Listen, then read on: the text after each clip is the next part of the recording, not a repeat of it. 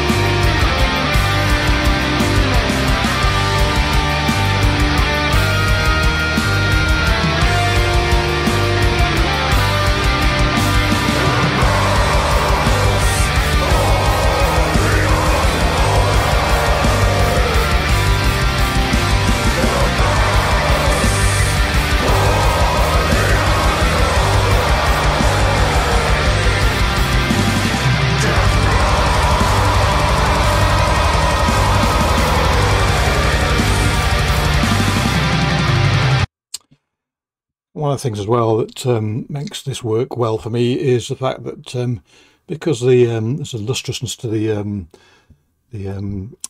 keyboards, the music around them has the same impact. So we're not talking the thin and lo-fi sort of sound that some black metal bands have nowadays, always had, but that I listen to nowadays is probably a better way of putting that.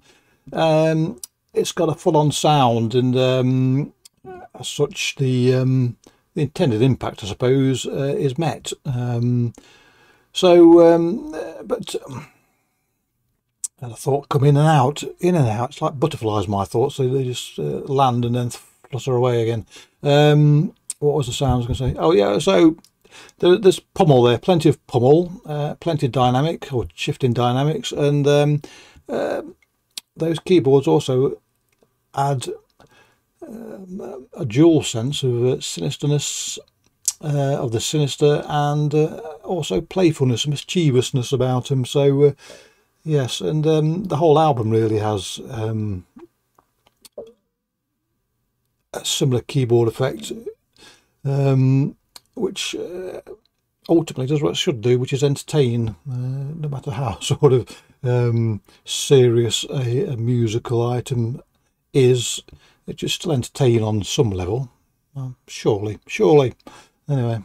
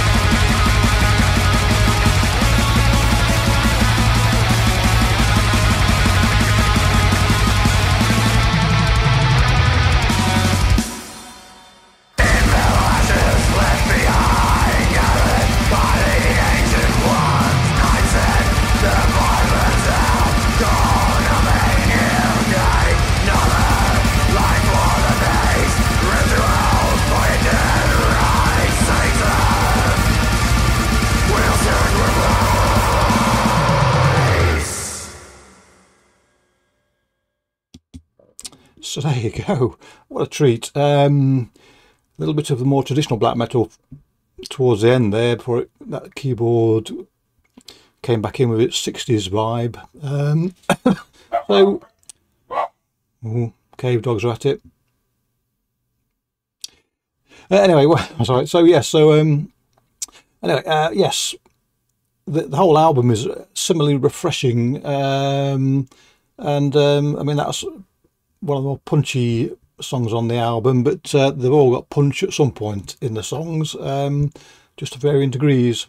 So I've no doubt that within short order this will be robbing me of some shekels, and I'll be poorer financially but richer culturally and in the sense of joy.